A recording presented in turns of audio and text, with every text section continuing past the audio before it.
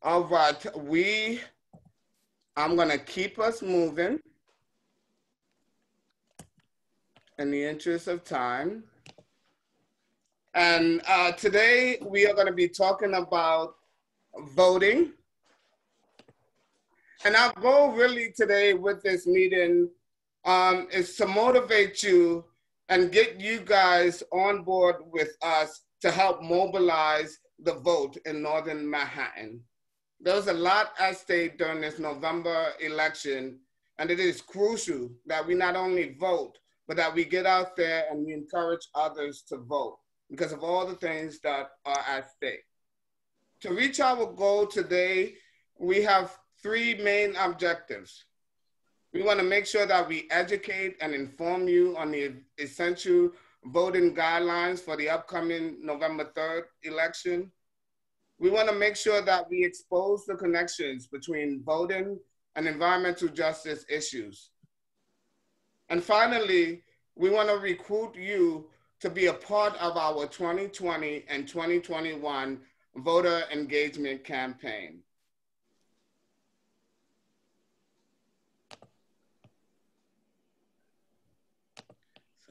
Today is just, we're having so many tech problems for some odd reason, but don't worry, I'm gonna keep us going.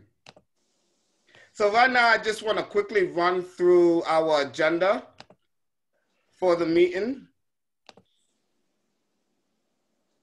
We just went through our welcome.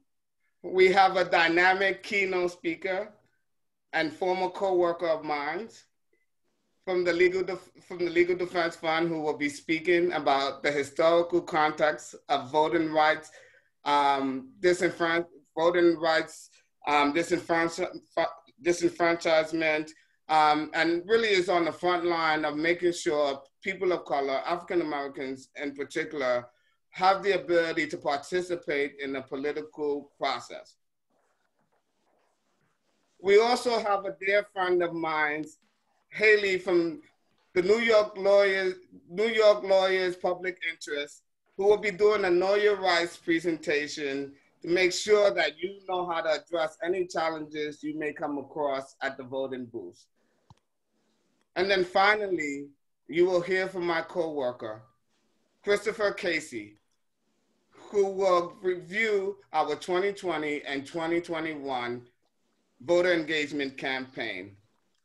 And then we will close, as we always do, with announcements, upcoming events, and a reminder for you to become a We Act member. And so without further ado, I'd like to introduce our keynote speaker. His name is Duell Ross. He is the Senior Counsel at the NAACP Legal Defense and Education Fund. Duell uses litigation, public education, and other advocacy strategies to ensure that Black people have equal access to the political process and to the educational opportunities.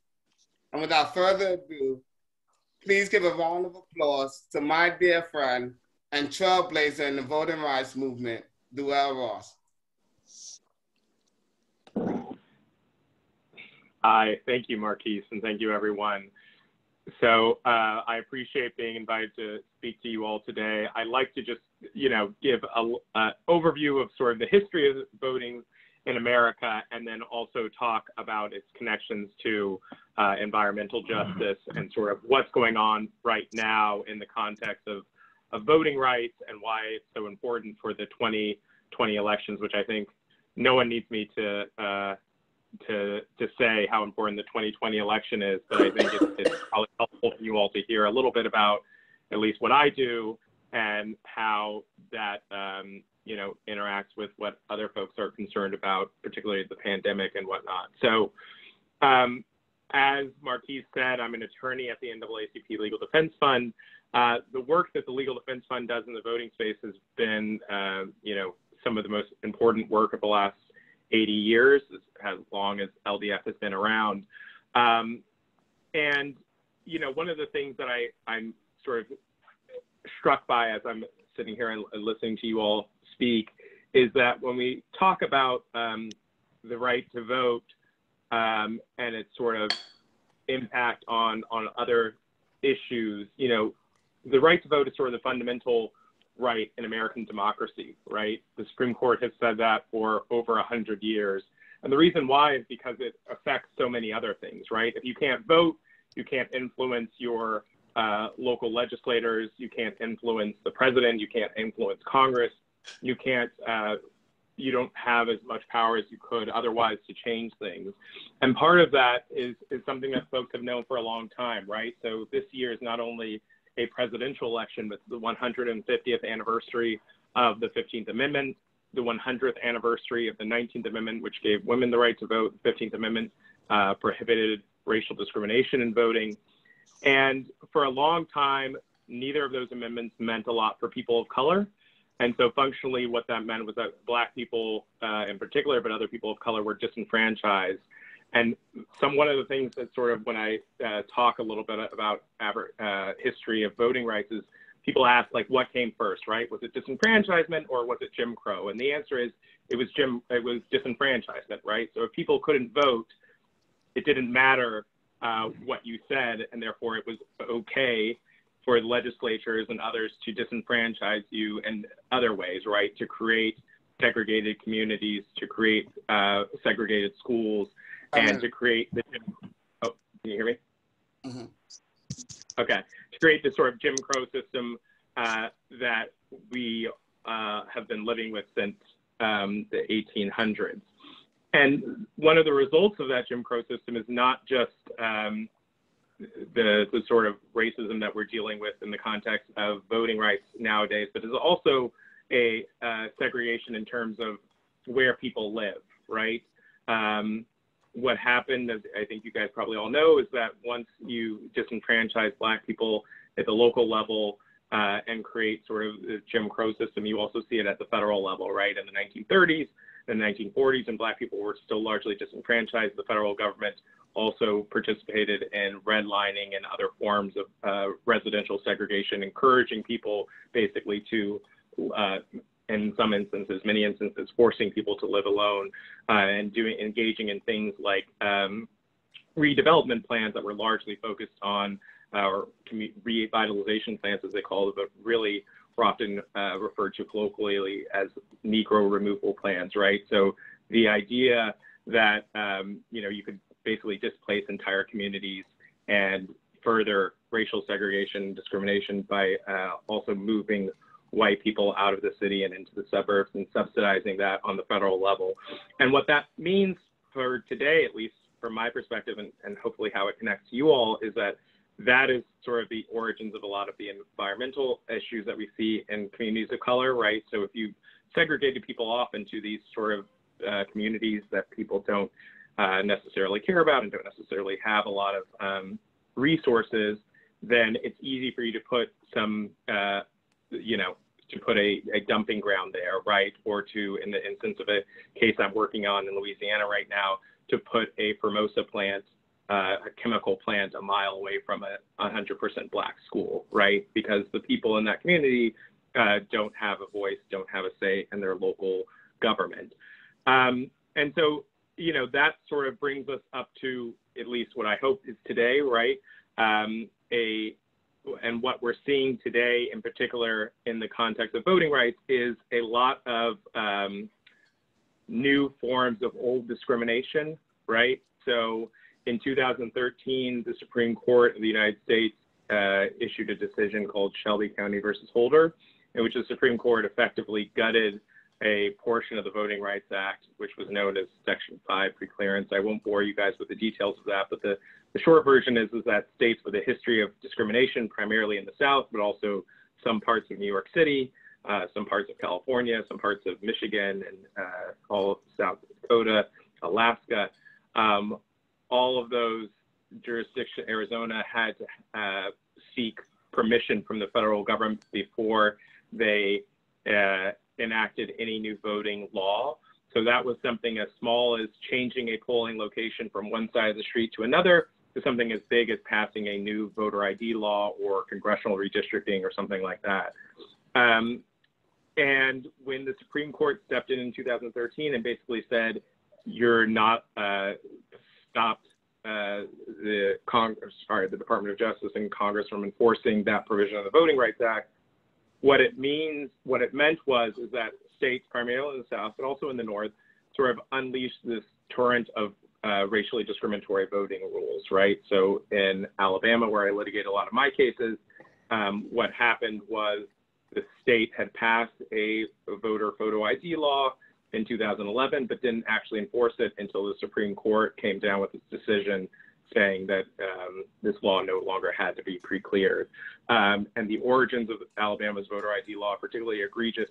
The people who had sponsored it for 15 years had openly said that the purpose of the law was to undermine the state's black power structure, and that the law was meant to basically disenfranchise African Americans. And despite all that, the state still went forward with enforcing it.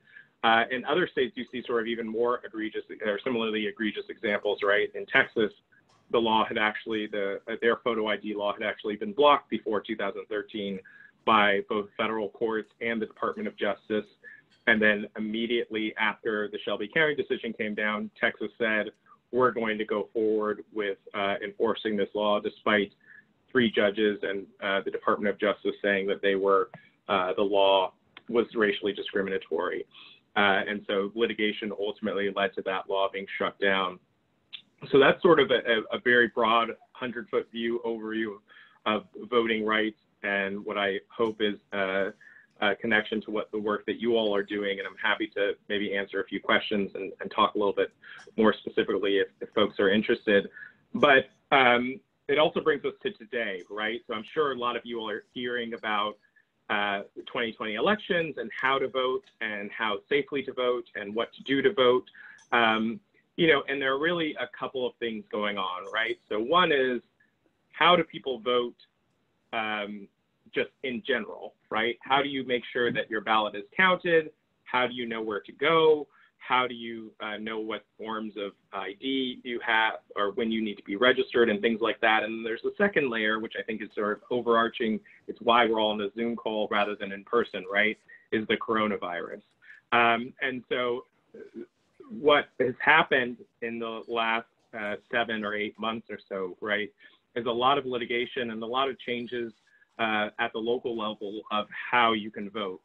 So a lot of states have what's called mail-in or absentee voting. There's no distinction between the two. It's all mail-in voting is absentee voting is mail-in voting. And what has happened is that many states have expanded opportunities for absentee voting, right? So in New York, you used to have an excuse to vote absentee. Now you don't. You don't need any particular excuse to why you want to vote absentee. In other states, you see an expansion of, you used to need some kind of excuse to vote absentee, but now COVID-19 is the excuse, right? So functionally everyone has an excuse. But that's, even if that is sort of happening, right? So even if many states are expanding sort of opportunities to vote absentee, other states often have different rules about how you complete the absentee voting process. So in a number of cases, LDS, along with our partners, have filed lawsuits challenging sort of restrictive absentee voting rules. So I'll talk a little bit about my case in Alabama, and then maybe a little bit about my case in South Carolina, both of which have already made it to the Supreme Court, for better or worse. In Alabama, they have a rule that says if you want to vote absentee, you need to have either 2 witnesses, so 2 people, or a notary sign your absentee ballot. And when you mail in your absentee ballot application, so just requesting an absentee ballot, you have to mail in a copy of your photo ID. And what that, if you think about it for a few seconds, think about the people who are high risk, right? People who are elderly, people who have diabetes or other immune disorders, who have heart disease, something like that. Those are people who the state of Alabama, who the CDC, who everyone agrees should stay home and not interact with as few people as possible. But if you require them, in order to vote, to go out and find 2 witnesses to watch and sign your watch you sign, and then for them to sign your absentee ballot, it's requiring you to violate social distancing rules, right? Or if you think about people who maybe you have maybe you have your ID, but you don't have a computer or a photocopier at home, right? So that requires you, again, to leave home, to interact with someone in order for you to cast your ballot. And even the photo ID law is sort of even more ridiculous because we're talking about a photo ID requirement for absentee voting, right? So in that case, I'm photocopying an ID and I'm mailing it into someone, but no one's actually taking my ID, looking at my face and doing a comparison, right? I could mail in a copy of any one of your pictures and no one would know that you were or were not Duell Ross, right? And so LDF challenged that law in the context of the pandemic. And we also challenged the fact that in Alabama, for a long time, local counties had offered what's called curbside voting, so that available in most states. Basically, you drive up, if you're elderly or have a disability, you don't have to get out of your car, poll worker comes to your car and you're able to vote. But Alabama's Secretary of State had stepped in and basically stopped that practice from happening, despite it not violating any state law at all. And so we sued and we won what's called a preliminary injunction for the July 14th elections in Alabama. The state appealed to the Federal Court of Appeals, called the 11th Circuit. They lost there, and then they appealed to the Supreme Court. And the Supreme Court in July voted 5-4, with the 5 more conservative justices voting against the 4 more moderate justices, leading to basically a reversal of the win that we'd gotten a little bit ago. So those are sort of, and we actually, despite that, went to trial back in September and again won. And so the case is again up on appeal. So those are sort of some of the examples, to the extent you guys are hearing about litigation going on right now and sort of the issues that folks are dealing with. I see that there are some questions and comments that I'll try to address. So it looks like people are asking about like what to do with regard to folks who will be poll monitors on election day, or rather poll watchers. So a small bit of history. For about more than 30 years, the Republican National Convention has been under consent order that had said that they could not do sort of poll watching without basically asking permission from a federal court first, because the Republicans had engaged in, had basically hired cops and things like that to watch the polls on election day, but really to intimidate African Americans and other voters of color. It's only this year that the Republican National Convention has come out from under that consent order, because the court basically said, enough time has passed that we don't think they're going to engage in this kind of conduct again. And that has sort of freed up the Republican Party in particular to do a lot more poll watching than they had previously done. And so I think that is in part why you're seeing a lot more calls from the president and others to do this kind of poll monitoring. It doesn't necessarily have to be, I've done poll monitoring, nonpartisan poll monitoring, I've done partisan poll monitoring. It doesn't necessarily have to be that poll monitoring is going to end up being violent and awful. Democrats do poll monitoring, Republicans do poll monitoring, but I will acknowledge that obviously there is a very scary and heightened amount of rhetoric about like what people should do when they're poll monitoring, right? Poll monitoring is not standing outside with guns, threatening people who are allegedly engaged in voter fraud, although that is what some folks are saying they're going to do. And so, one of the things that LDF is doing is monitoring what's going on for the election to make sure that if that does happen in any particular place, that people are not going to be intimidated, and if folks are trying to intimidate them, that there's not any kind of racial discrimination going on. The other thing that LDF is doing is that we have a phone number called 866 Our Vote, which is I'll say that again, 866 Our Vote. It goes to a hotline that a number of civil rights organizations, including LDF, are monitoring on election day, but also for early voting periods and things like that. And so if you have an issue on election day, it's something that, LDF and others can deal with. And then the last thing I would say is, like, depending on the state that you're in particular, you know, states are obviously taking this very seriously. I know in Michigan, I know in New York, Michigan in particular, just because they've obviously had the recent threat to their governor from these sorts of folks. But those are the things that we're trying to do, at least proactively, right? One other thing I'll just say about, in general, about what you can do for Election Day that is not related to poll monitoring, but is just related to, like, what the polls are going to look like, right? So on Election Day, as you guys probably already voted this year in a primary or in local elections, a lot of the poll workers, as you guys know, tend to be folks who are older, who are high at risk for COVID-19. And so one thing that LDF is encouraging younger folks to do is to people who don't have high risk for COVID-19 is to volunteer to be a poll worker. You're right, they were domestic terrorists. I shouldn't have said the people who were trying to kidnap the Michigan governor. One of the things that LDF is really encouraging younger folks in particular to do is to go out and volunteer to be poll workers. And the reason why that's important is obviously in the context of COVID-19, it's dangerous for older or high-risk people to be poll workers. And if we have a cadre of a lot of poll workers who are younger, then that means we don't have to have polling place closures. We don't have to have a large number of people going to a small number of polling locations. So that's one of the things that we're encouraging folks to do. So if you have an interest and the time, please volunteer to be a poll worker. And so I will not, bore you guys too much with more of what if I do want to stop and maybe see if we have some questions about what I've been saying. So I'm incredibly grateful for you joining us today, Dual. I can't stress how much I'm indebted for you to come and speak. And I know that you have a really, really tight schedule. You got to get back to the family. Dual's also dad. So I will, I guess, give time for just one quick question before we wish Dual well.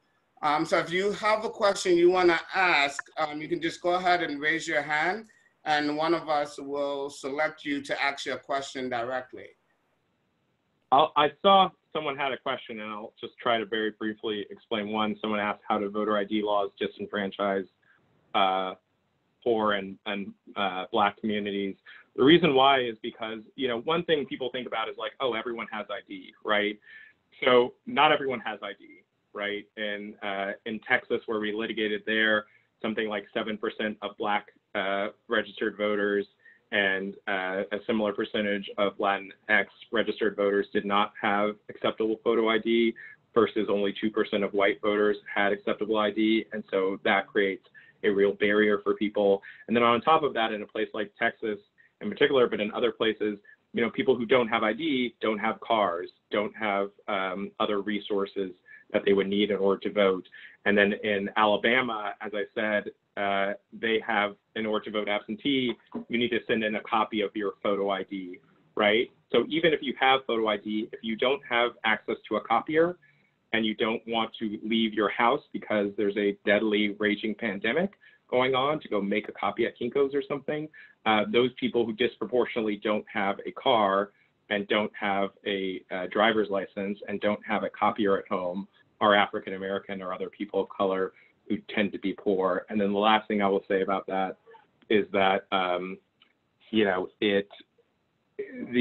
it's not just have a driver's license or have something with a photo ID on it. In a lot of places like Texas, it's have a very specific photo ID, right? So you can use a gun license to vote in Texas, but you cannot use a student ID or even a federal ID in Texas to vote. And so they picked the forms of ID that are acceptable based on based on the fact that they thought white people would have a gun license, Black people would have a student ID, so we're not going to let a student or a federal ID be acceptable for voting. So keep that in mind when folks are thinking about sort of the impact on voting rights. And sorry, someone had a question before I went into that explanation. Dual, before you answer that Yeah. question, I'm going to squeeze one question in too, because I know you have to go. The Electoral College, we spoke a little bit about to be quite frank, the racist origins of the Electoral College. There is a debate going on today about the Electoral College. Can you say a little bit about that? Sure. I mean, so I certainly think that the Electoral College is anti-democratic and has origins in sort of the racism of the earlier aspects of the design of the Constitution. And one of the things, I don't think LDF has a particular position on the Electoral College or not, but I know that me personally, I am not in support of the Electoral College. I think it is deeply anti-democratic. And that's true regardless of who you want to vote for, right? If you are a Republican in California, your vote doesn't count. If you're a Democrat in Alabama, your vote functionally doesn't count, right? And so it really is just truly concerning and deeply anti-democratic. And, some of the arguments that people give for why you want to keep the Electoral College is, no one would pay attention to Iowa if there was no Electoral College, right? But I care about everyone being able to vote in Iowa, but I also care about, no one's paying attention to New York or California, and that's where substantial numbers of Americans live, right? And that's because you have this system that doesn't allow, or really doesn't matter what the popular vote looks like. And so, personally, I think the Electoral College is deeply problematic and anti-democratic, but I'm happy to answer more questions about that or other issues for at least another few minutes here. Now, unless there are any other burning questions, I am going to honor my commitment and allow you to go. And again, everyone, please join me in thanking Dual, Senior Counsel at the NAACP Legal Defense and Education Fund, on the battlegrounds, in the courtroom, and on the streets, fighting for our rights to vote and for education equality. All right. Thank you so much. I appreciate it, and I hope you guys enjoyed. Thank you so much. As I mentioned, we do have some of our esteemed elected officials who are joining us today. And I just want to take the time to kind of give them an opportunity to say a few words about the importance of voting and what is at stake in today's election. And so I have my co-workers helping me out, texting me, letting me know which of our esteemed elected officials are on. And I can see that we have just been joined by Assemblywoman Carmen De La Rosa. I also see that we have, I'm just going to check my inbox. And why don't we start with you? Welcome and thank you for joining us, Assemblywoman Carmen De La Rosa. I would ask you if you can just take a couple of minutes to say hello to our members and talk a little bit about the importance of voting and what's at stake in these upcoming elections. Thank you for the opportunity to be here. Good morning to everyone. Thank you for taking the time to join We Act and the work that they have been doing to ensure that environmental justice is linked with racial justice and income justice, economic justice for our communities. Obviously, these next elections will be the elections of our lifetime, in my opinion. It is important for us to, number one, make sure that our communities know the ways that they can vote. You can vote early, you can vote in person, you can vote by mail. What we're encouraging everyone to do is to go ahead and vote. This pandemic has really highlighted the inequities that have always existed in our communities in Northern Manhattan. Inequities that are linked to environmental justice factors, to poverty, to unemployment, to lack of access to mental health, healthcare, and definitely the work that We Act is rooted in, which is environmental justice. And so it is important for us to ensure that we're bringing in a new tenant at the White House who will ensure that all of the things that are of need in our community are prioritized, especially things like the Green New Deal, infrastructure changes for our community that deal with making an impact on environmental justice as well. So my plight to everyone is always vote, vote, vote. No one is perfect. No candidate is perfect. But at the end of the day, we know that we have a responsibility to ensure that those that do not represent our values are no longer in office. And so that is the call to action that we have for our communities. Make sure you vote. Remember that people died for your right to vote. People have shed blood for your right to vote. And there are still people in our community who do not have the privilege and luxury of actually going out and casting a vote, either because they are not citizens of this country or because they have no way of becoming citizens of this country. So we must make sure that we are always that voice for our communities that will fight for a government that is reflective of us. So I know you've heard it a million times before, but your voice is your vote. And we're encouraging you to use that voice to make sure that we usher in a government that is reflective of our values. Thank you, Assemblywoman, and thank you for always standing side by side and being a true WEAC member. And it's a blessing to have you, and it's a blessing to have you represent this community. It's my pleasure to always be here. I hope you all have a great meeting and continue the work that you're doing because it makes a difference in our community.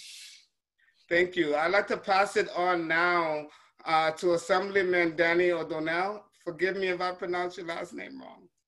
But please say hello to our members and tell them why it's important to vote and what's at stake in these upcoming elections.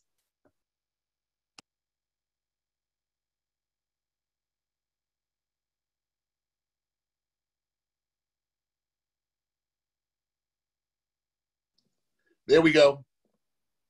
Thank you so much, and it is an honor and pleasure to follow my dear friend Carmen De La Rosa.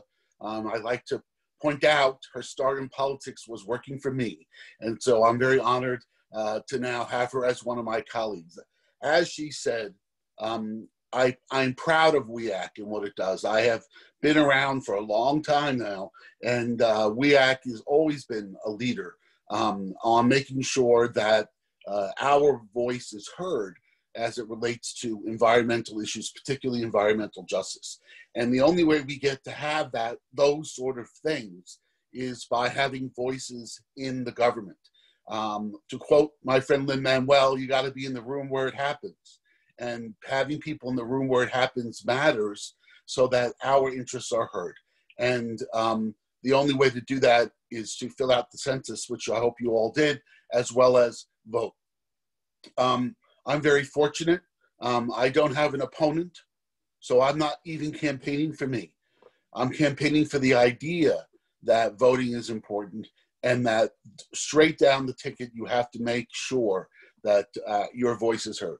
So I want to thank WEAC for setting this up. I want to thank Cecil, my friend, for inviting me. I had a little technical difficulty earlier, so I finally fixed that, and here I am. And you all have a great meeting and a great day, and thank you for your work. And by the way, I love the wall behind you. Thank you so much. It's a TikTok inspiration.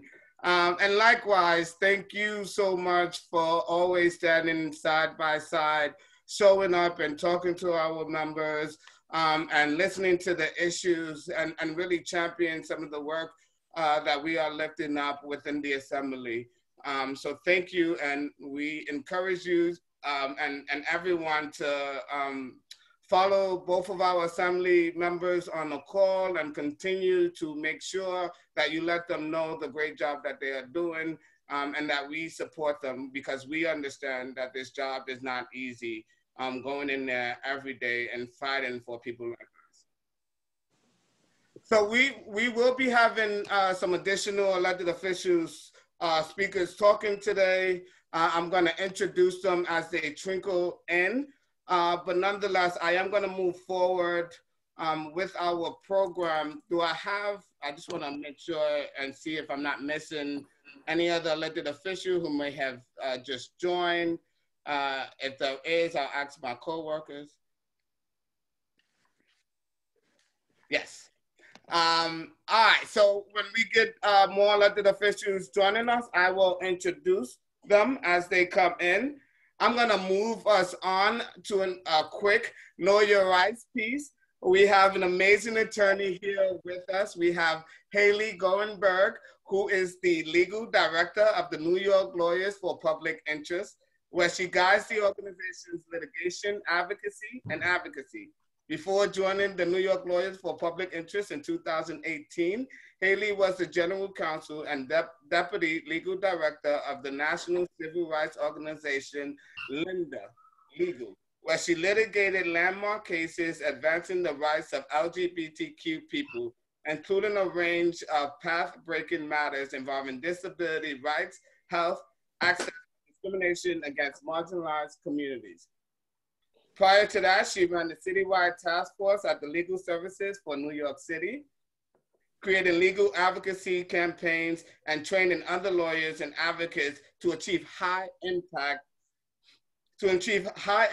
results for low-income New Yorkers living with HIV.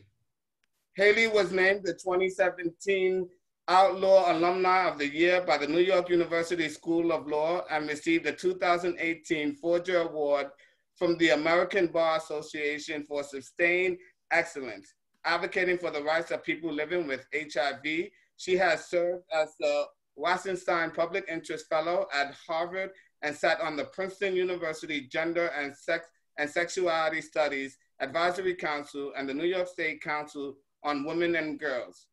Haley earned an undergraduate degree from Princeton University, her law degree from New York University School of Law, and a certificate in change leadership from Cornell University. And without further ado, I'd like you all to join me in welcoming Haley. Thank you, Marquise. It is great to be here. Welcome. Great to be here. I am legal director, like you said, of New York Lawyers for the Public Interest. We are a 44-year-old community-driven civil rights organization. We are lawyers, we are social workers, we are community organizers, and we are working shoulder to shoulder with clients and community groups to amplify power. Now, we flex and respond to community need. Right now, a huge piece of that is actually making sure we have a democracy where each of us gets a vote and a say in how this place runs. And I know that that is woven into We Act's mission, which says this organization prioritizes informed and engaged residents who participate fully in decision-making on key issues that impact their health and community. So we've worked in coalition with We Act for years. We have represented We Act as your lawyers, and I'm personally a member of We Act because I believe in the mission and the impact of We Act as a strong environmental justice group. So when Cecil or Charles or Marquise or any of you calls me, I show up. I'd like to present some information on voting rights, fighting intimidation and suppression. I can answer questions now, or if we don't have time or I need to get more information, let me know, and we'll be back in touch with you next week because this is ongoing. This is not over till it is over. Some basic rights information. And I'll just go through, a whole list and there's more, again, if people have questions. New York voters have a right to take up to 2 hours of paid time off to vote if your work schedule otherwise would get in the way of voting in person. You have to request with your employer, but nobody should be kept from voting. And if the work schedule is an issue, you have the legal right to request 2 hours to go and get that time to vote. You vote free from harassment and intimidation. We're gonna have a whole section on that. You vote without ID unless you're a first-time voter registered by mail, didn't provide identification. If you're a first-time voter and you registered by mail and you provided your ID, you should be good. If there's any problem with registration, if there's any problem at a voting place with seeing that you're in the rolls or some question about your right or whether you're in the right place, as New Yorkers, we have the right to vote by affidavit or a provisional ballot, and it's a paper ballot, gets put in an envelope, and that'll get verified and counted. So if you're there to vote and someone working the polls has confusion or has a question, that doesn't mean you walk away and leave. You get a provisional ballot, you record that vote. So voting by mail, a big deal, especially now, right? With COVID-19, we have additional reasons, any of us, to vote by mail, to vote absentee in the general election. When we get our ballot by mail, we should fill it out and send it back immediately. We know that the mail has been slowed down. For one thing, record numbers of us are probably voting by mail, but also we know that the US mail has been slowed down. So get that ballot, turn it around, send it back in the mail. Also, and I think not so much where WE ACT has its membership and mission base, but in the city, in Brooklyn, for instance, there have been some ballots that were sent out with the wrong name.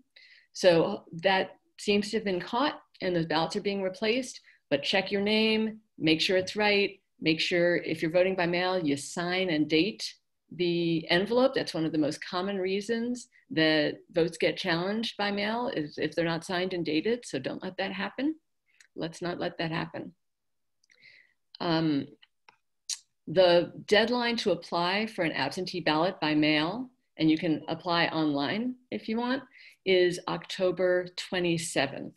Let's beat that deadline if we want to vote by mail, but that's the deadline to apply by mail, online, email, or fax. You can apply for an absentee ballot in person up to November 2nd, the day before the deadline. The day before the election, but again, like, let's not push it. Things are complicated enough right now, but you have the right to go up till then. Inez Dickens. Early voting. This could be a good idea. We can participate in early voting.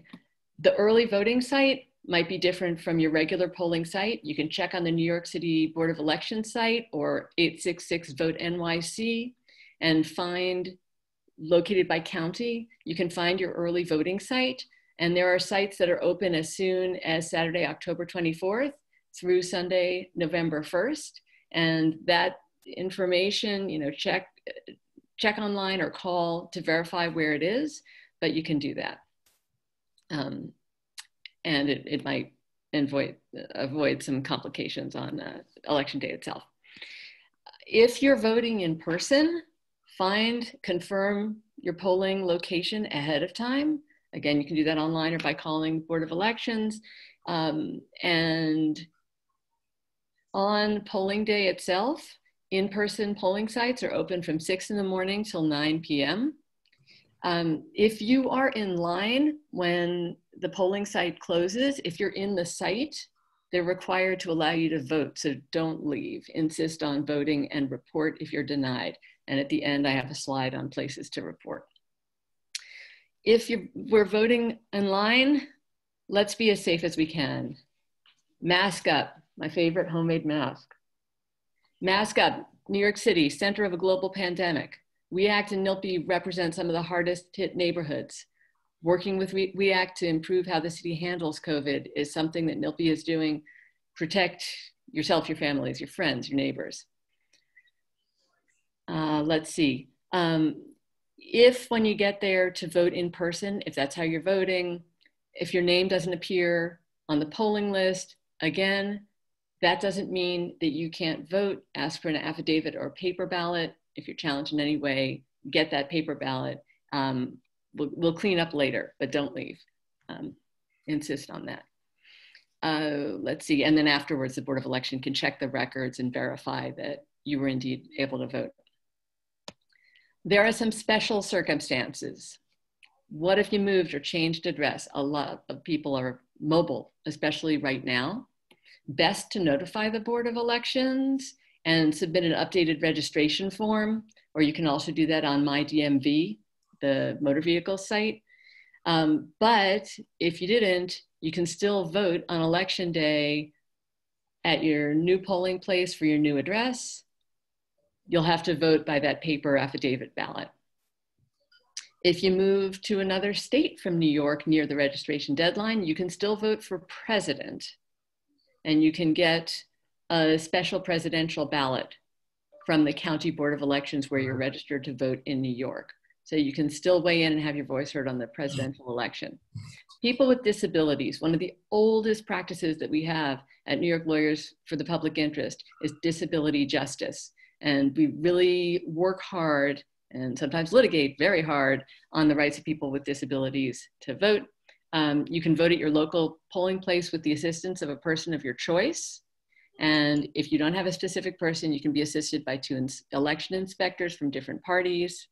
And all the polling places in New York are supposed to be accessible unless they're granted an exception from accessibility, in which case one can vote absentee. And people experiencing homelessness can vote. And there's some registration information. We're past the registration deadline now, but people experiencing homelessness who are already registered have the right to vote. People who have a felony conviction or currently on parole, if they've finished a felony sentence, your rights are reinstated, eligible to register and vote. On parole, some people can vote on parole, some can't, and you can check your status online at vote.nyc. And even if you can't vote right now, you regain your right to vote at the end of parole. Language and literacy assistance. There are certain polling sites that are required to provide information and ballots in a range of languages, including Spanish, Chinese, Korean, Bengali. And voters can be assisted for literacy challenges or language challenges by an inspector from each political party or a person of their choosing. The exception there is union representatives or employers can't do that. Survivors of domestic violence, intimate partner violence, can contact the Board of Elections, pardon me, to request an accommodation to get a special ballot and avoid the regular polling place, and can have their voter registration record kept private. Young people in our lives should get ready to vote. So hopefully they're registered already. For future elections, also be aware, for the young people in our lives, voice is very important. We have a new law. 16-year-olds, 16 and 17-year-olds can fill out voter registration applications online or in person at Board of Elections or DMV, get automatically registered to vote when they turn 18. So, voices of the future. Vote, make sure everyone you know votes. Voter intimidation. So Duell and our elected officials have covered some of the history of voter suppression and intimidation. Someone intimidating voters can be charged with a felony, can be fined.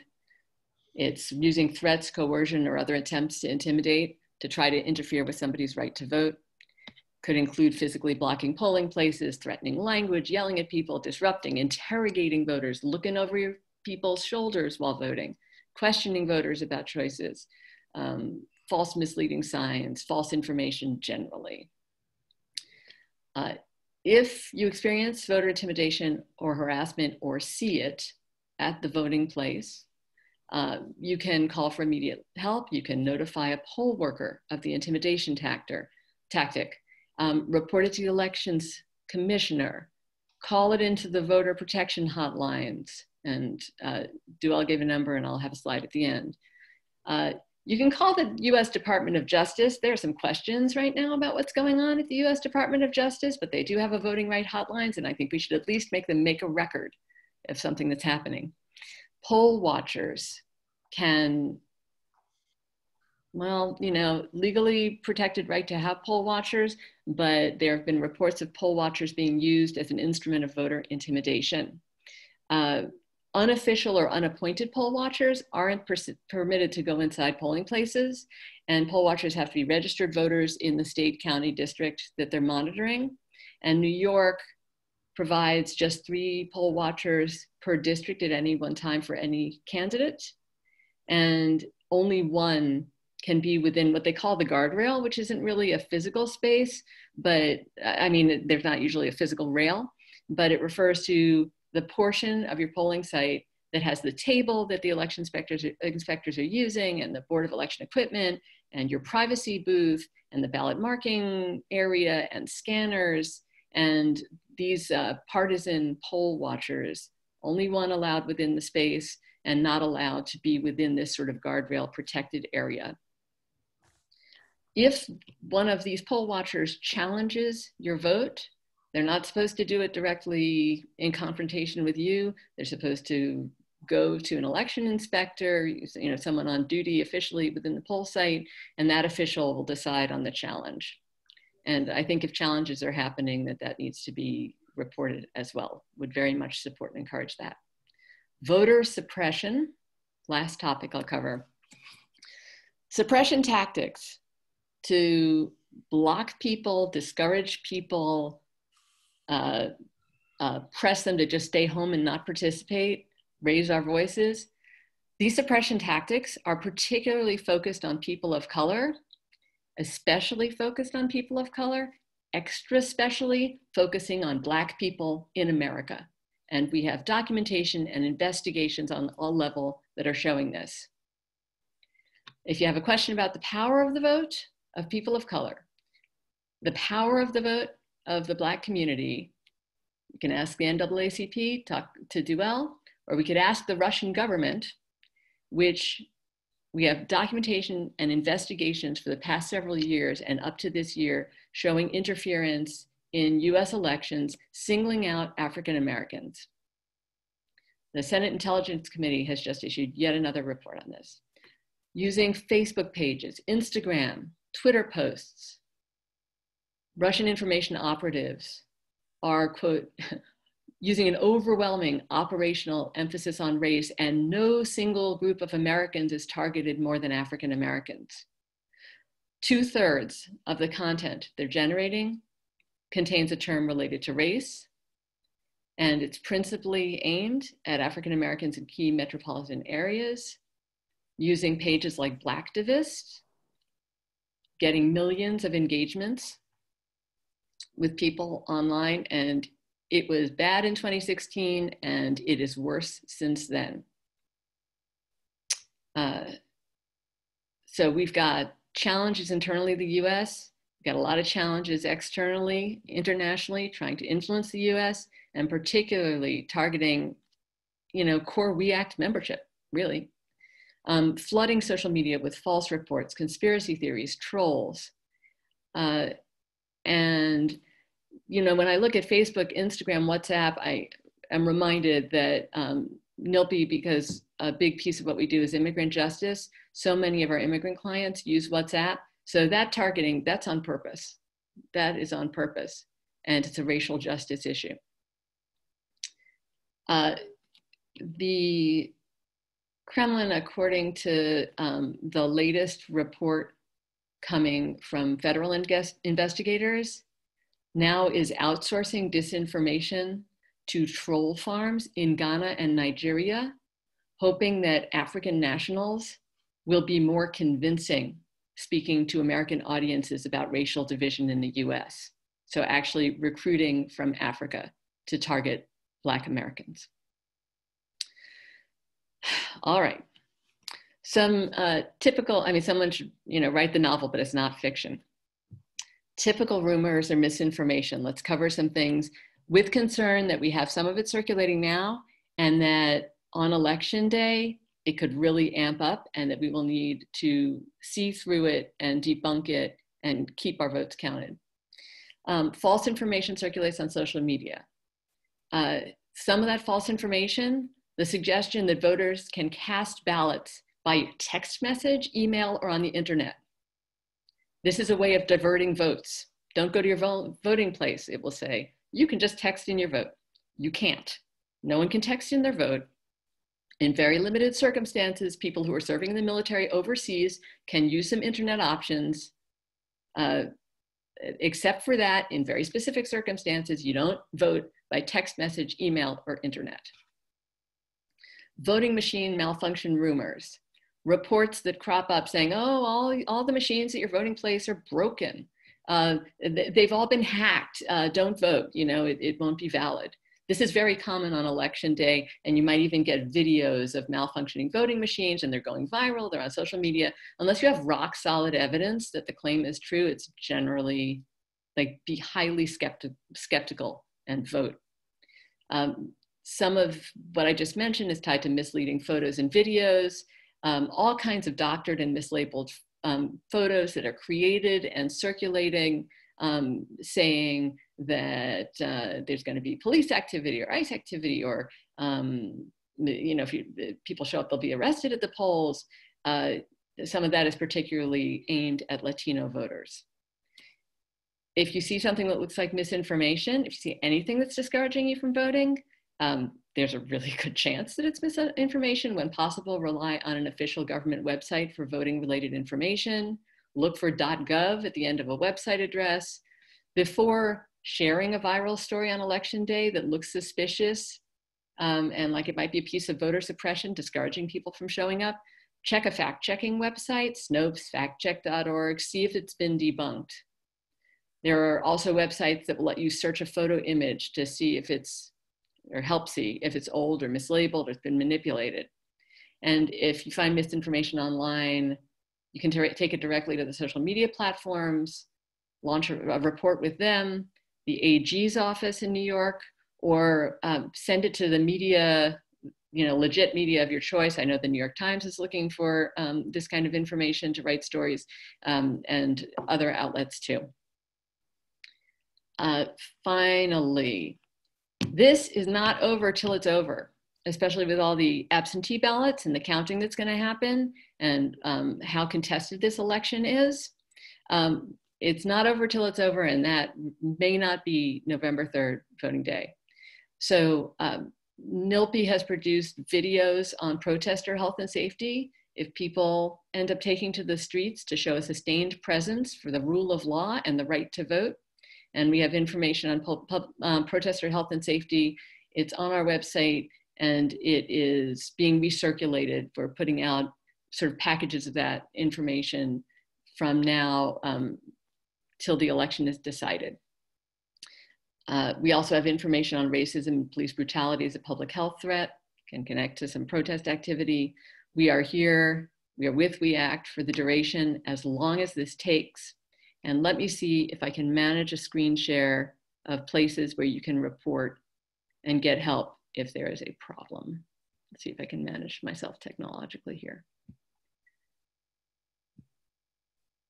Okay, all right.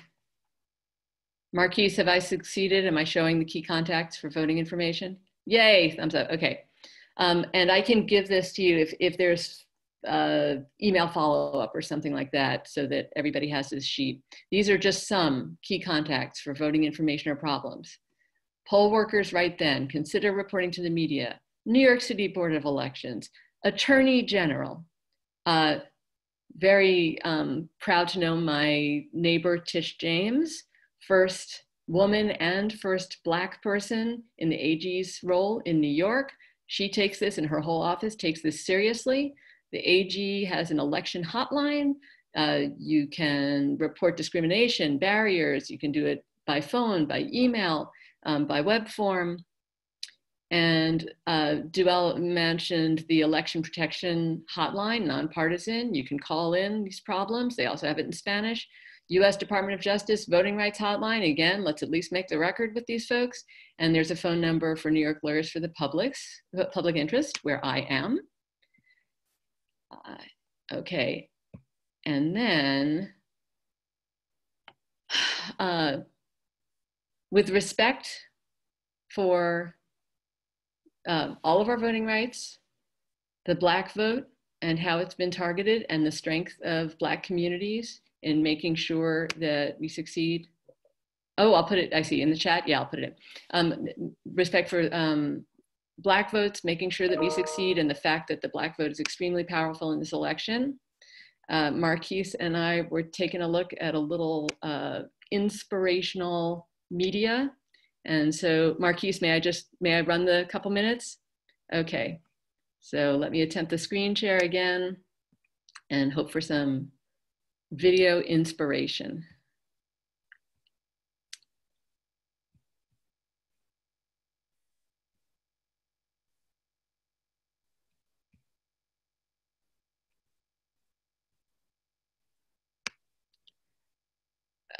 Where am I going? Where am I going? Well, I was there, getting her back.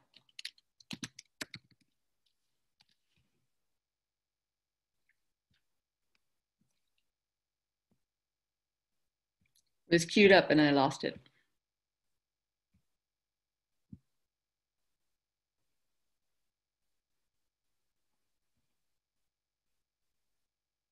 Here's a woman with eyebrows. Oh, forget it. Here's one Just a second. Let me get rid of this. Believe it or not. All right. Actually, can we? Come back to it? Yeah, we're gonna come back. In fact, I think it might be good to close with it. Excellent idea, and I will fix my tech problem. She was there and she clicked off because we've been here chatting a bit. Yes, do that. Thanks. Yeah. So thank you so much, Haley, for joining us. I ask everyone to please join me in giving a round of applause. I hope that you receive some good information to empower you to make sure that your vote is actually counted. Haley is going to share that information in the chat box, but I also will be sending you all a follow-up email with all of that information to make sure you have it before November 3rd. Again, I am just so honored to be standing side by side with you and working in partnership with We Act to make real change. And thank you for being a strong supporter. And more importantly, thank you for being a We Act member. And so now I'm going to kick it off. And we're going to hear from some more of our elected officials. I want to take the time to introduce our Assemblywoman Inez Dickens. Assemblywoman Inez Dickens, could you please say hello to our members? Tell them why it's important. Let us know what crucial work you are working on and what's at stake in the upcoming elections. Good morning to all the We Act members and friends.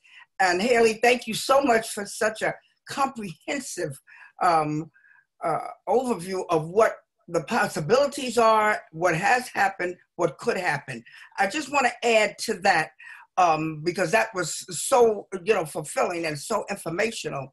I want to add to that 5 sites, specific sites for Northern Manhattan for early voting from Sunday, October 24th to the November 1st. That's the Forum at 601 West 125th at Broadway, the new building of Columbia. That's one site. PS 175 at 175 West 134th Street between Adam Clayton Powell and Malcolm X Boulevard. At Wadley High School on 114th Street between Frederick Douglass and Adam Clayton Powell Boulevard. At 104th Street on the lower part of the West Harlem, at the Harlem School, that's what it's called. That's going to be a site. We only had one site last year.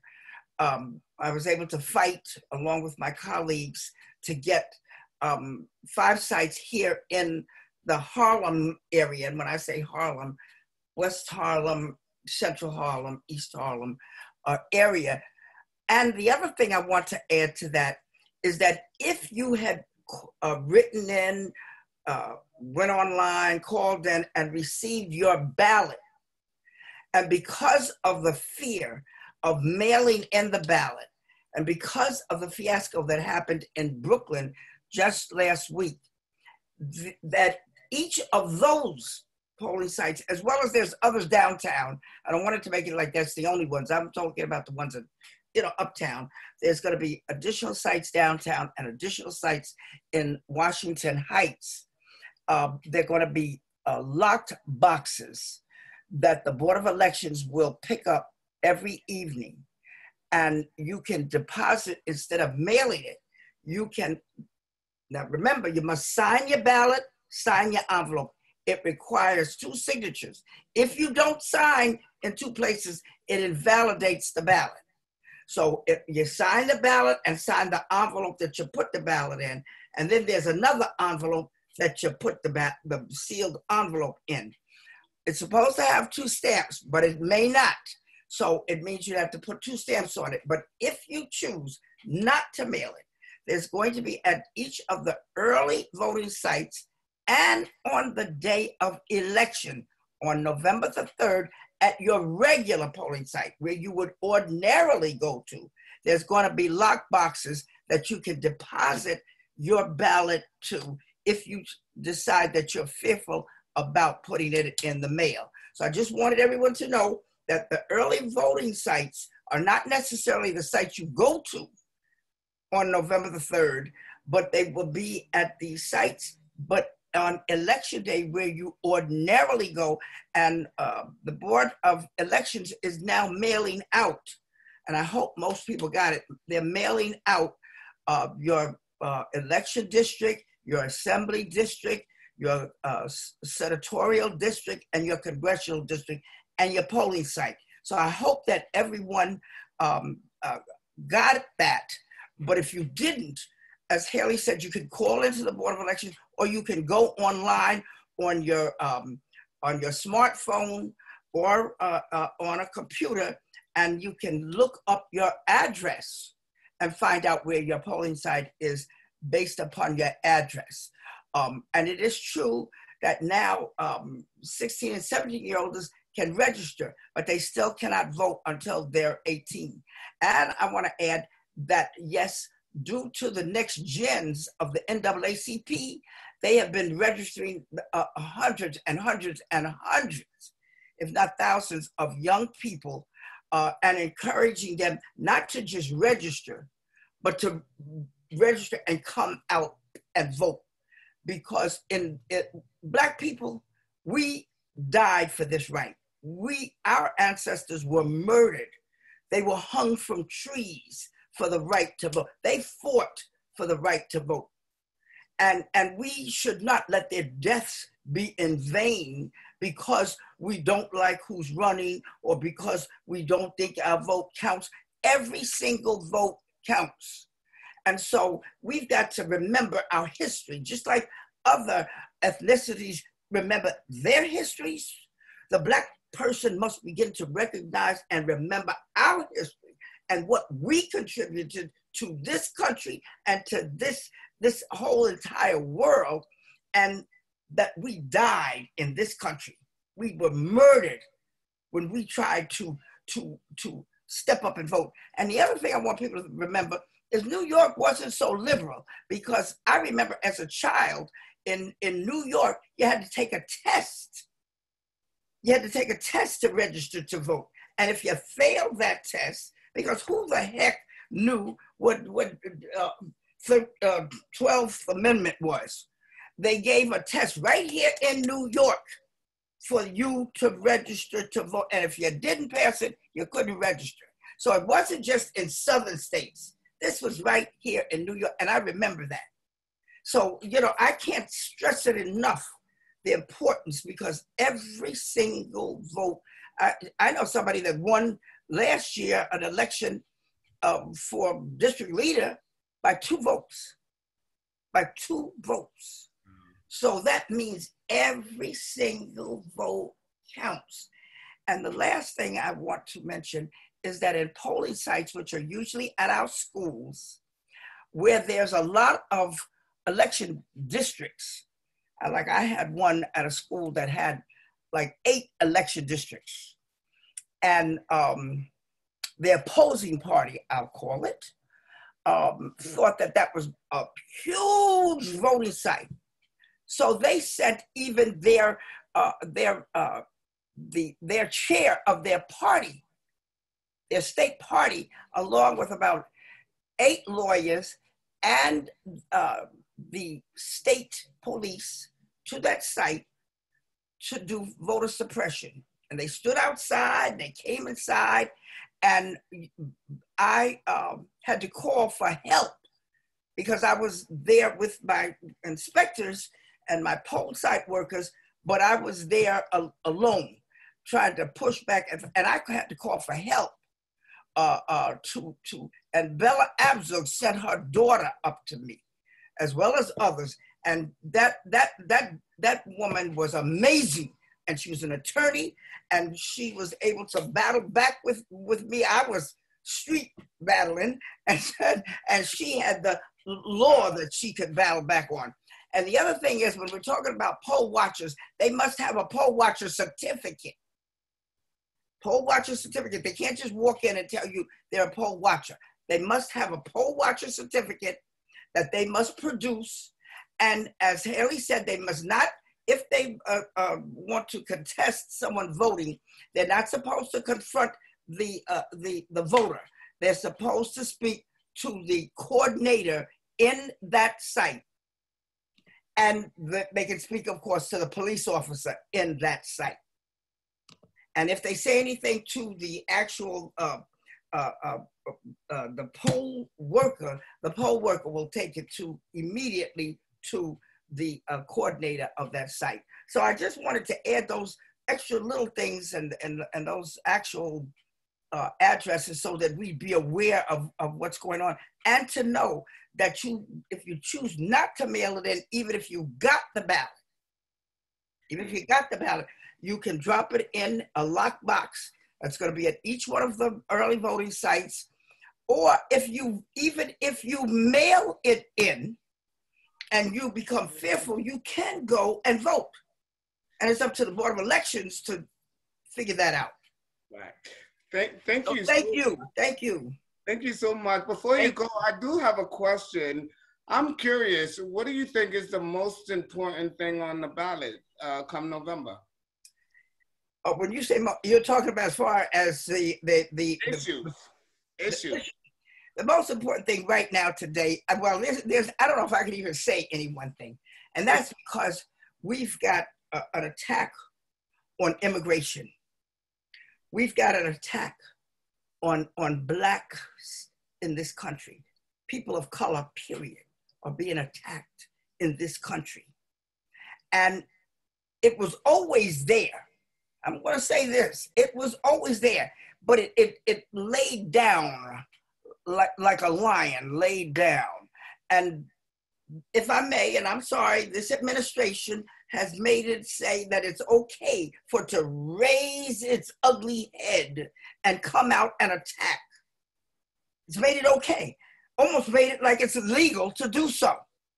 And not only to police authorities, but to individuals in this country feel it's okay now to raise up and show what I really think.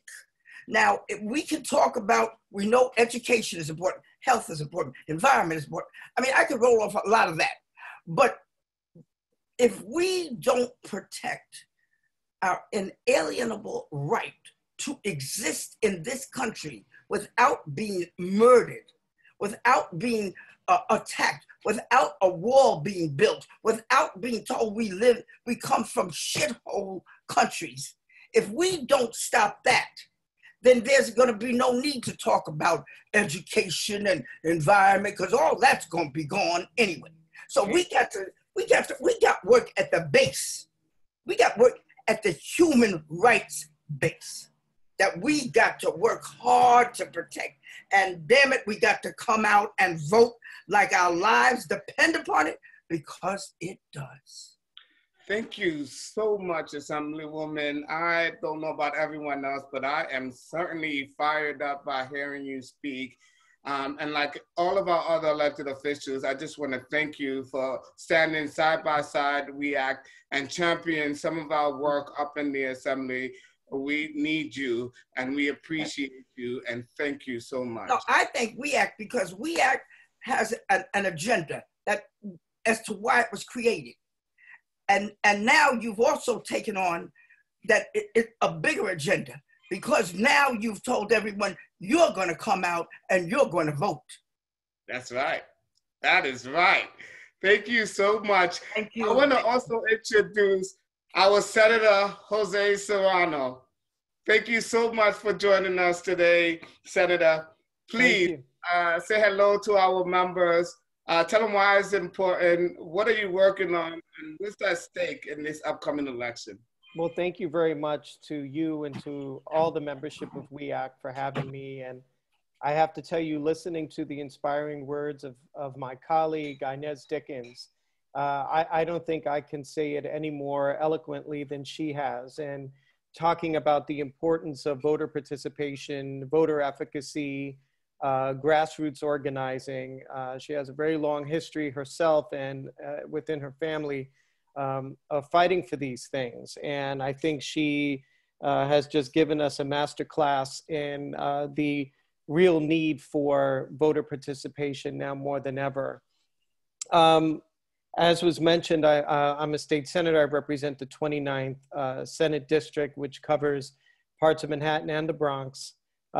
Within the Senate, I'm the chair of the Majority Conference. I'm also chair of the Committee on Cultural Affairs, Parks, and Tourism. So these are issues that I feel very strongly about. And when we consider how grassroots participation, voter efficacy plays into all of the different issues that we care deeply about, it's very easy to draw a line to see how those who are pushing for voter suppression to further disenfranchise communities of color are also at odds with a lot of the things that we're trying to fight for, such as the membership of We Act in environmental justice. When you consider that we, in our communities, in Latino and African American communities, have suffered disproportionately high rates of disease caused by environmental injustice. When you look at the overwhelming negative impact that the COVID-19 pandemic has had on our communities directly linked to these health disparities, it becomes clearer and clearer that environmental justice is indeed social justice in every sense of the term. So when you look at what's at stake in this election, and I was very glad to hear from the Assemblywoman and others on that issue, it's really that and so many other things. One of the things that we've tried to do legislatively in Albany is to remove barriers to voting. Since the Assembly has been working very hard on this for many, many years, but the recent Senate Democratic majority over the last 2 years, we've voted on and passed a number of bills to remove these barriers to voting, to allow folks to vote early, to vote by mail, no excuse, absentee ballots. We've also voted on same-day voter registration. That needs to be finalized through a constitutional amendment, which requires it being on the ballot, ironically, for all voters in 2021. But hopefully same-day voter registration will become the law in New York State. So removing these barriers to voting, I think, is one of the most important ways that we stand up for our community, that we stand up for the things that we care about, such as environmental justice, such as the arts and culture as a transformative vehicle for our communities, housing justice, education justice, and making sure that the barriers that are in that, unfortunately, and I think the Assemblywoman alluded to this, but I wanted to mention as well, as a youngster growing up in the 70s, 80s, and 90s, I would see what I thought was progression on issues involving human rights and civil rights. And one might think that, wow, we've come a long way. And then you realize under these past 4 years, how easy it is to sponge away so many of the accomplishments that we thought were set in stone. They weren't, unfortunately. So the battle never ends for social justice, for human rights, for civil rights. We find ourselves at a time and a place where we're fighting for things, for common basic humanities that we thought we'd never have to fight again for. Voter disenfranchisement is probably one of the most potent ways that those who have been against communities of color, the tools that they've used to keep us out of the system, to keep us from sort of handling our destiny within our communities of color. The Voting Rights Act many years ago sought to empower communities of color so that we can have we can have elected representation that was indicative and reflective of our communities. But any effort to disenfranchise voters and also to make it difficult for people to participate in the census, the chilling effect that these last 4 years have had on immigrant communities and on their ability or want to participate in the census and other things that are participatory, I think has created an erosion within our community. So I think one of the best ways that we can stand up to that and to fight against that is to really take advantage of the different vehicles that we have for early voting, to vote by ballot, because the pandemic has had a real significant effect on communities of color more than others. I was reading this morning, by the way, that while the pandemic doesn't affect youngsters as much as adults, that nearly all of the children who've died of COVID have been children of color. So I think it is important to understand how we've been negatively impacted, how the racial and ethnic health disparities have affected our communities. And it makes it so important to use the vehicle of absentee voting as a way to keep ourselves safe, using the drop boxes, as the Assembly member mentioned, as ways to ensure that our votes get to the right place. Thank you, Senator. I want to ask you as well, is there any work you want to lift and share with our members that you think is crucial for our members to know and perhaps maybe get involved? Well, I think it's, at this point in time, as we sit here, very close to Election Day, I think a lot of the efforts had been on voter registration, trying to get new folks, younger communities to feel that they could make a difference. And I'm so happy to see all of the elected officials, all of my colleagues in government, and so many of the nonprofit organizations, again, completely nonpartisan, not pushing for one vote over another, but just creating a situation where young people feel that they can have an impact on this government. And getting, sort of breaking down that barrier where younger people, and I remember when I was a teenager, which was just yesterday, right?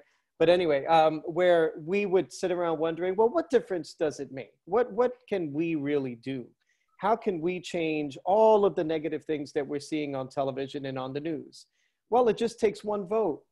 As the Assembly member mentioned, elections can be decided by 1 or 2 votes. And that could change the trajectory of the policies and issues that are dealt with in our own communities, and especially on the local level. And so obviously the focus is on national elections at this time, but all levels of participatory voting are so important for so many different reasons. That's right.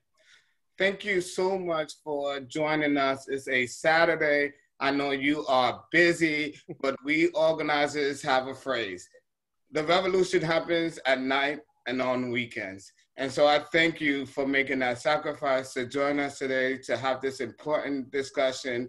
And we look forward to seeing you on the battlefield. Thank you. My pleasure. Thank you so much for having me. Thank you. I just want to ask Haley to come back up. We had a couple of questions in the chat box regarding the ballots and making sure those mail-in ballots are counted. I know that you've been responding in the chat box, but I want to give an opportunity to sort of bring that conversation to the mic. So if you can just say a couple of words, Haley, on that topic. Sure. Tell me, am I showing at the moment? Yes. Okay, great. Okay, so here is a long ballot. All right, this is, if you're voting absentee, whether you're mailing it or you're dropping it off for early, this is what it looks like. 2 sides. You have the opportunity to vote 2 sides. We very much support voting 2 sides. Big long thing. You don't sign it. However, here's the envelope, the security envelope. When you fold this up, it's got a barcode. Well, you put it in here. I'll show you. The envelope has a barcode. It should have your name and the barcode. And then when you seal it, on the back, they've added a red X for your signature on the security envelope, and then a little space for the date. So you sign on the red X as you're registered, match your registration name, and then you date it. Then you take that and put it inside. If you're mailing it, you put it inside this mailing envelope. So here you see a space, it says place stamp, so you need one stamp, and that's where you put it. And then the clear panel here, when you fold, when you take the security envelope, you take the barcode part and you make it show through the window. So those are the physical functions: the long ballot, the security envelope, and then if you're mailing it, your mailing envelope with a stamp. And how do residents know if they're mailing a ballot that their ballot has been received and counted? I want to know that. If you're military overseas, there is an online option. I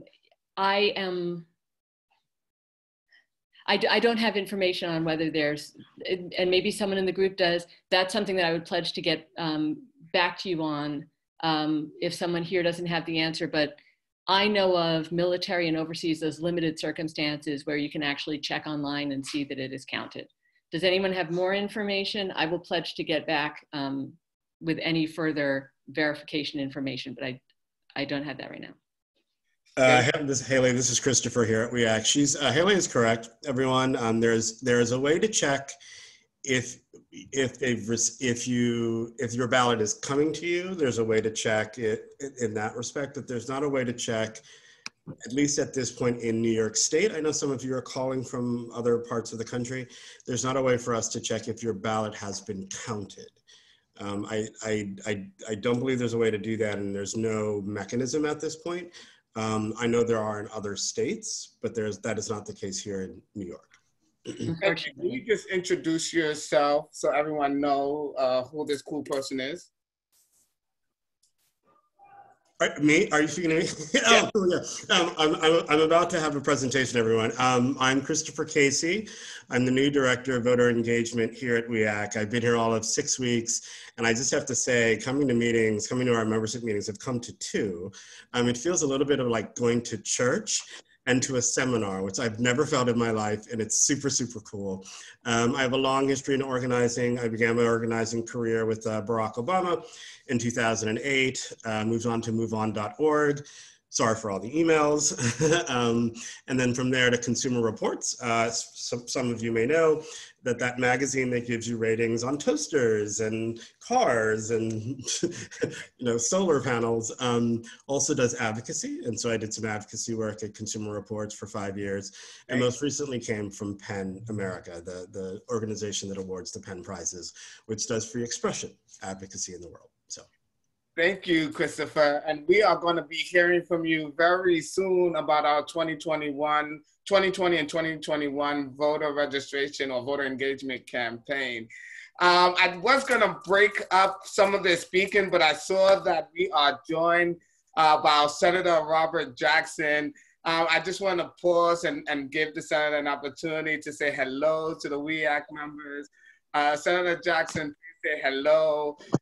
Let us know what you are working on, why it's important to vote, and what's at stake in these upcoming elections. Well, good afternoon, WEAC family. I just came back from running the first annual Dyckman 5K run. And so I was trying to get online on my computer, but I was not getting on fast enough, so I joined on my phone. So I hope that you can see me. I hope you can hear me. First, let me thank you for inviting me to be a part of the meeting. And with respect to voting, as you know, we all know, but I don't assume that everyone knows, but last night was the last day and evening to register to vote in New York City, New York State. In New York City, you could have taken your ballot down there, not ballot, your registration card down to the Regional Board of Elections, which is at 200 Varick Street, by 9 o'clock.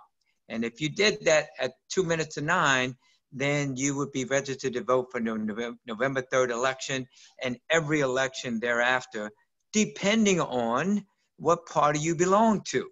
I mean, obviously, if you don't put a party, as you know, you cannot vote in any primary because you don't have a party affiliation. So some people, one person said, listen, I voted in June and they returned my ballot, said I wasn't registered. I said, okay, let's go online to the State Board of Elections. Let's pull you up, and we do that on the phone. And there it is, no party affiliation. I said, that's why they rejected your ballot, because you were not affiliated with the Democratic Party. So in essence, we, those that are involved in the process as elected public officials and advocates, must educate, I jokingly say educate. We have to educate our people about the processes that they have to do. For example, like the example I just gave you. But I was out yesterday morning from about 7:30 to 9:30 on Dyckman Street and Broadway, Dyckman Street and Nagel Avenue at the #1 train, registering people to vote, giving them forms. And so Chris Nichols, my deputy chief of staff, joined me, and we did a couple of censuses. We handed out voter registration forms. We gave some people some masks. Then Chris and I walked across the street to Nagel Avenue, right there at the beginning of the Dyckman houses, and we had a COVID-19 test.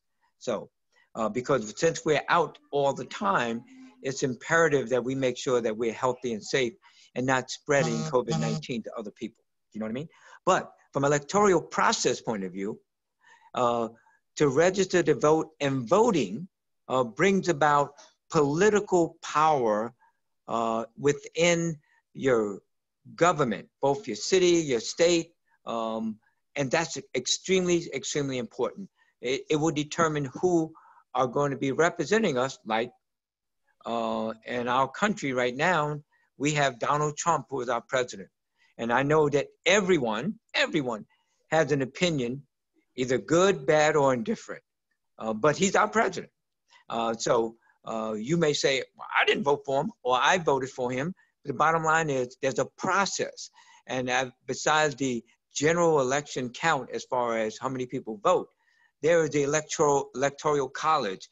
And that is the deciding factor on who is the president. Because in the previous election, you know, they say after the fact that Hillary Clinton had 3 million more votes than Donald Trump.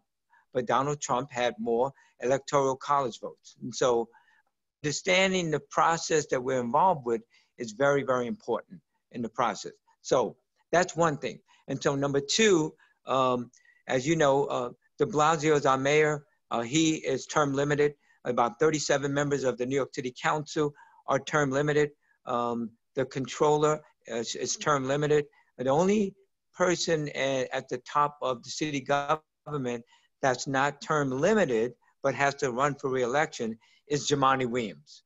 So term limits, as you don't know, if you don't know, came about around 2001 or 2000. And in 2001, everyone basically was turned over in the city council. And that's how I was elected as a member of the city council. So you, meaning the voters, have an opportunity to make a huge difference this coming election in November, depending on who you vote for presidency and for state senate, state assembly, and there's judges all on the ballot. And if you don't know, you need to ask and inquire among your elected public officials or your family members who's who and what's what. And thus you decide who is elected at the local and at the state and at the federal level. That's one thing. Number two, from a political point of view, I deem them the same thing. One is voting. Another thing is registering in the census, because that brings about economic power, meaning based on all of us filing our census, the more money comes to our state and our locality. And then from an electoral process point of view, it would determine how many members of Congress we have. And so what we don't want to do is lose members of Congress because some people did not fill out their census. And so that shows our political strength. And New York has less members of Congress or the same amount as Florida, where New York, going way back, was number one as far as the number of members of Congress that we send to Washington, D.C. And obviously, many of you know, and some of you don't know, the state with the highest number of members of Congress from that state is California. So California is the largest state than New York State, and there are several other states like Texas and Florida that's right at the, even a little bit more than New York State as far as sending members of Congress. So that's political power, and that's why it's imperative that we vote, and it's imperative that we fill out the census. As you know, the census was scheduled to close by September 30th. A judge ruled that it's going to be extended to October 31st. So we're still going to be out there doing census. But as far as voting is concerned, I tell people, well, you have 3 ways to vote. There's no excuse. There's no excuse. 1, you can vote by absentee ballot. Number 2, you can go to an early polling location. Or number 3, you can go to vote on election day. So there's 3 different ways that you can vote. So please don't give me an excuse. I don't have the time. You know what I would say realistically? You know what BS means, right? That's what I would say. And so, and I would say that every vote counts. And I would say, if you don't vote, you don't count. Senator Jackson, if I may, you're an education man, so I'm gonna throw this question at you. I'm a good catcher, you know. You mentioned congressional seats, but we also know, and we touched on the Electoral College earlier today in our conversations, but can you talk a little bit about the Electoral College? I, and maybe some others on the call, may want to know how New York selects its delegates for the Electoral College. Well, I don't know how the Electoral College's members are elected. I mean, I can Google that. I'm sorry, I don't know, because I don't claim to know everything. I put you on spot. That's okay. And you know, that's okay. You see what I've said? I'm not hemming and hawing. I'm just being very clear. I don't know, but I'll make sure I look up after today. But the bottom line is that those are the individuals that will then cast their votes from Electoral College. And there's been some discussion about the asking or encouraging the Electoral College members to vote for whoever has the highest number of votes in that particular state. So that's a controversy right now that is being discussed overall. But just like right now, the discussion that's taking place within the Democratic Party, even especially in New York City right now, is encouraging people to actually go and vote.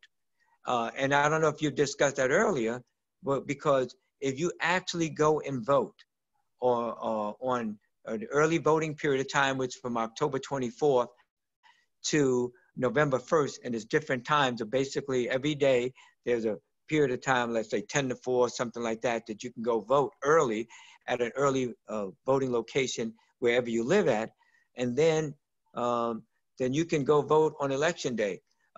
And why are Democrats and myself encouraging people to vote in person?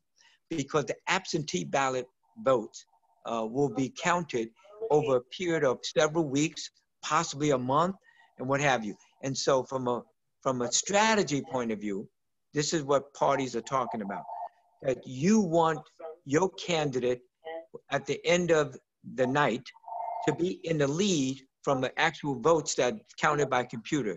And because that would set the pace for your party, whether it's the Democratic Party or Republican Party or Working Families Party or Right to Life Party or Green Party. And there's like 7 parties in New York State that are actually on the ballot.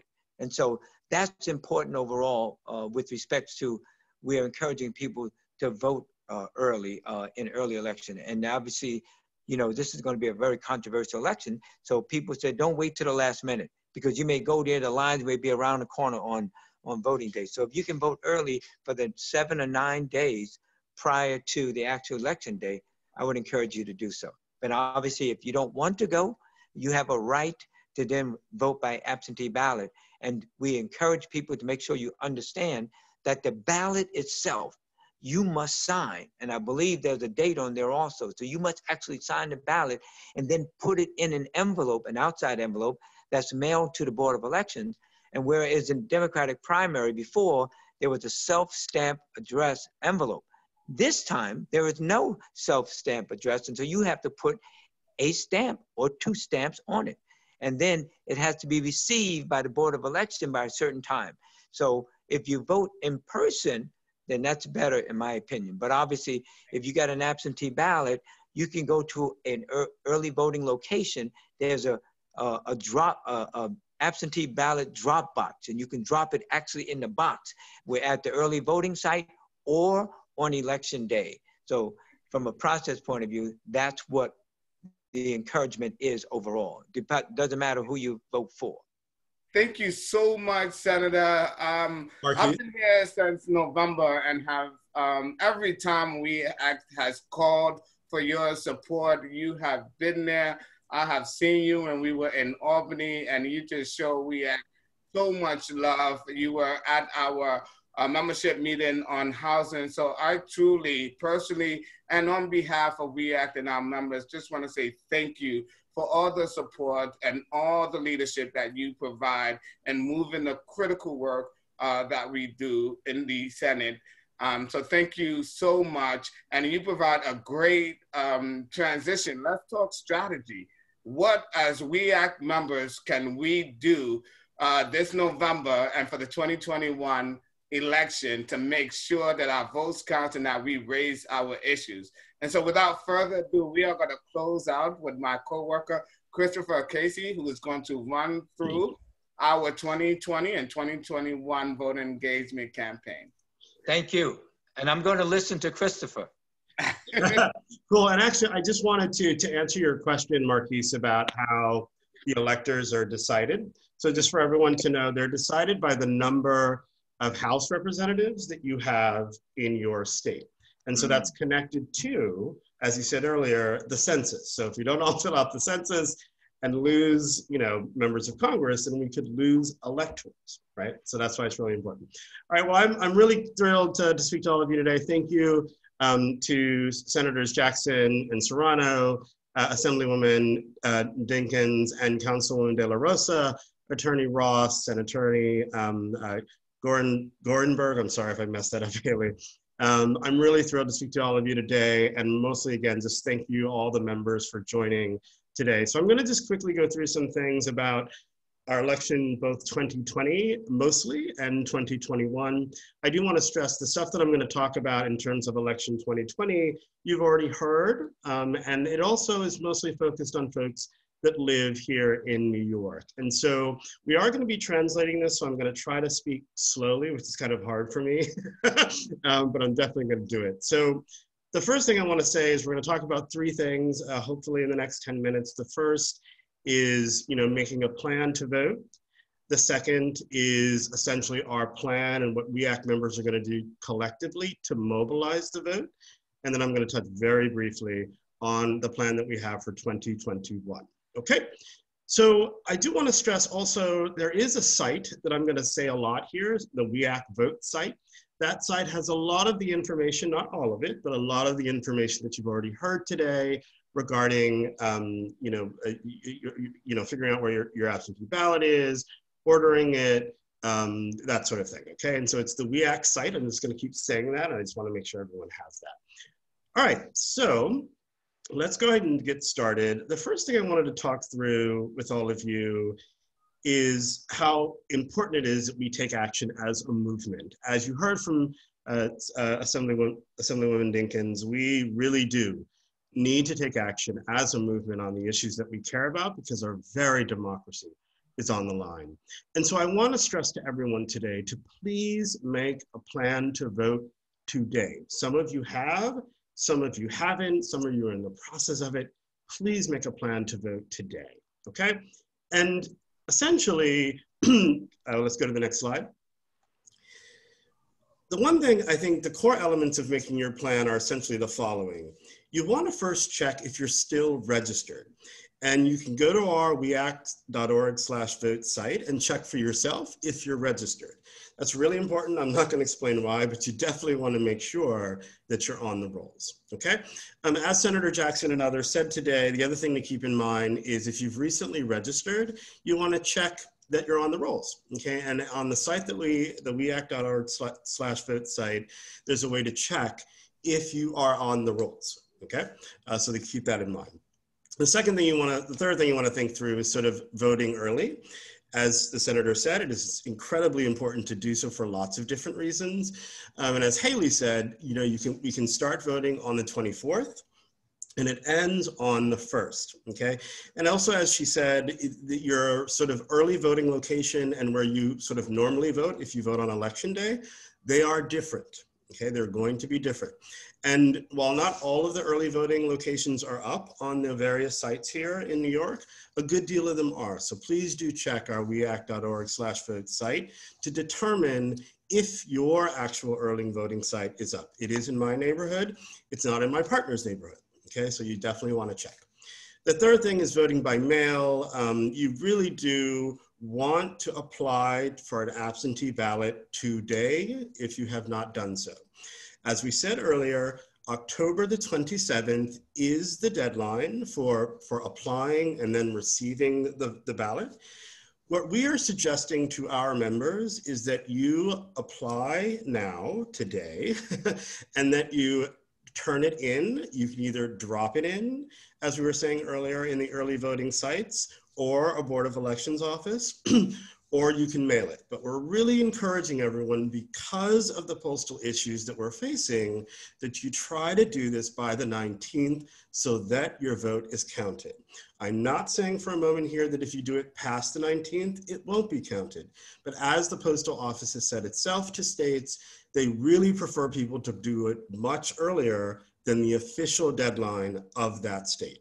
And again, the official deadline to both apply for an absentee ballot is October the 27th. And then of course there's voting in person, which is what I'm going to do. Voting in person, again, November 3rd. Don't let anyone on any site, anywhere tell you it's different. And as we said earlier, the polls will open at 6 a.m. and they will close at 9 p.m. And if you're in line by 9 p.m., you have the right to vote. Just keep that in mind, okay? Let's go to the next slide. So there are going to be a few issues in terms of our election that you might deal with, and Haley did go through some of these. I think there are likely just going to be 3 for most people. The first is you're a first-time voter, you're not on the rolls, or you didn't receive a ballot yet. If you are a first-time voter and you didn't provide a mailing address when you registered, you definitely want to make sure that you bring one with you, some proof of address, if you're a first-time voter, if you early vote or you vote in person. So if you're a first-time voter, didn't provide address, please bring some form of proof that you are who you say you are and where you live. That can be a cell phone bill or a bank statement. There are many other things, but those 2 I think most people have, okay? The second is you're not on the rolls, right? As Haley said, you can definitely, if you think you're registered and or maybe you're in a different place, you can go to the polls and cast a provisional ballot. But similar to like your first-time voter, you're going to need to provide proof if you provide that, if you cast such a ballot, that you live where you live and you are who you are, okay? The third is you didn't receive your ballot. I have several friends here in New York and across the country that have applied for absentee ballots and they have not received them, okay? Hopefully you will receive them. It's my sense that most people will, but it is possible that you will not. If you don't receive an absentee ballot, the obvious thing to do is to vote early or vote on November 3rd, okay? It's totally fine to do both. Okay, next slide. So I am going to talk a little bit about sort of what we're going to do to mobilize the vote here in New York City and amongst our members.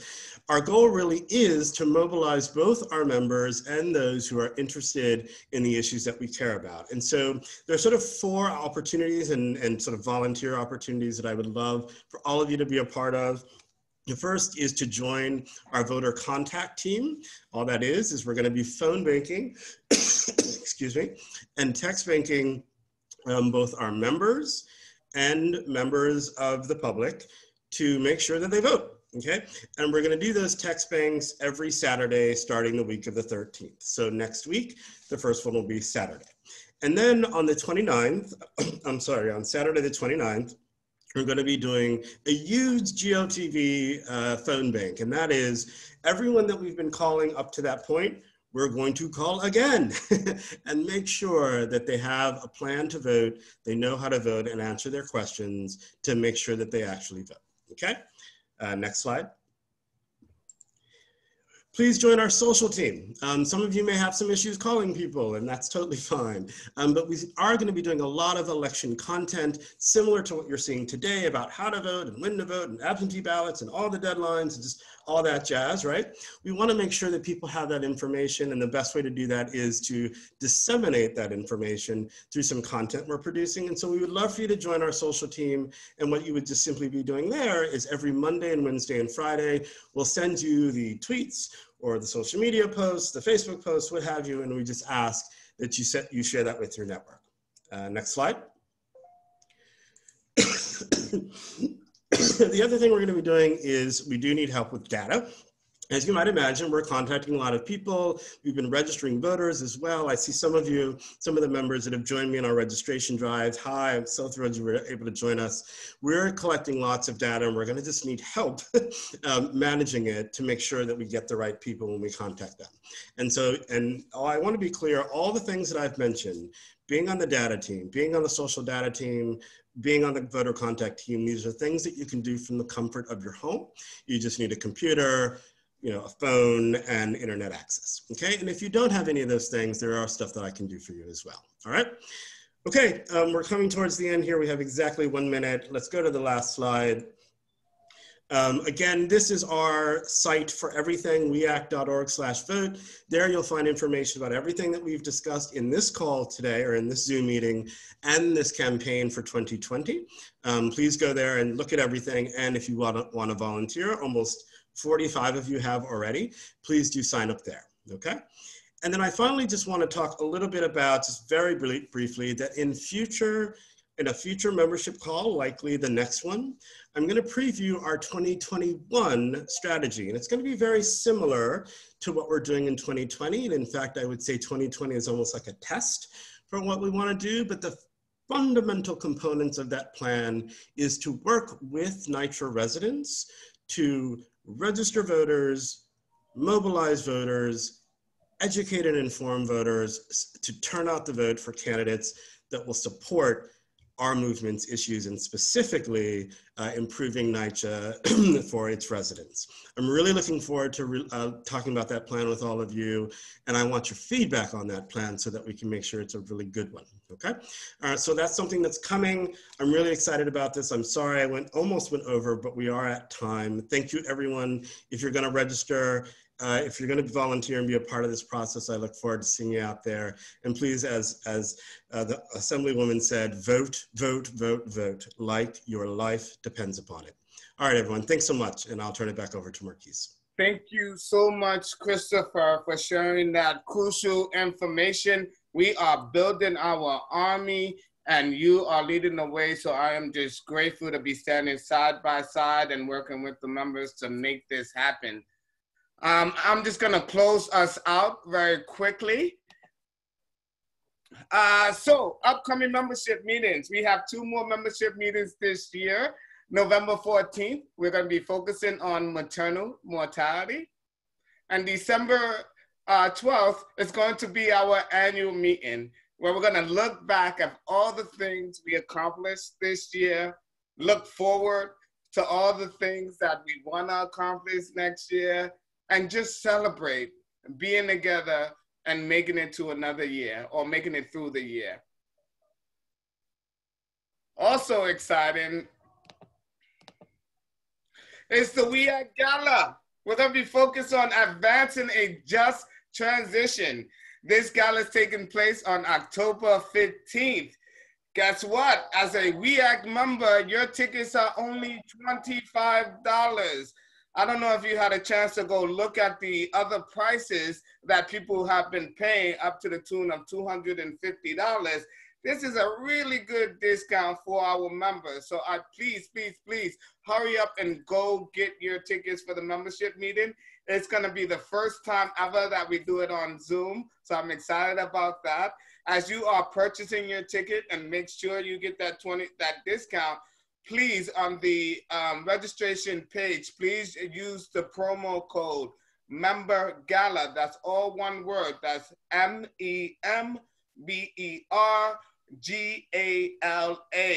Member Gala. And then finally, before we close out, I'm going to close out with that amazing song that Haley wanted to share. But I did want to open up to give our membership planning committee member, Gwen, a chance to make a quick announcement. So Gwen, I'm going to give you the floor for 30 seconds. Oh, hi everyone. I thought you had the flyer. May I share the flyer real quick? Yes. Okay, let me see if I can share. I'm not too good with this, guy, so let me try. If I can't do it, don't worry about it. I'm not good with this sharing stuff. So let me just direct you where you can go and find more information. We have a wonderful exhibition coming up at the Dyckman Farmhouse Museum. And the exhibition is entitled Unspoken Voices, Honoring the Legacy of Black America. The Dyckman Farmhouse, some of you probably know, was on 204th and Broadway, but it was a part of the Dyckman family. And so we're bringing to life the historic portion of the farmhouse through an exhibition, myself and 2 other artists. So I hope you guys will go to the website and check it out. I myself am creating mixed media pieces, and it's important to know that there were enslaved and free African Americans who contributed to the farm and its legacy, as well as to America. So the exhibition is opening October 20th at the Dyckman Farmhouse, and you can go to their website, Dyckman Farmhouse, I think museum.org, but you can Google it. But please join us, because there will be certain visitation, and also it's going to be virtual, and it's going to really be some great artwork on display. Thank you.